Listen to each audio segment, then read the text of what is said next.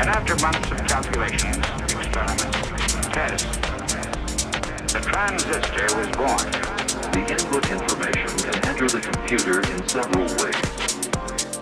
It can be on punched cards, or the input can be on magnetic tapes, or magnetic discs.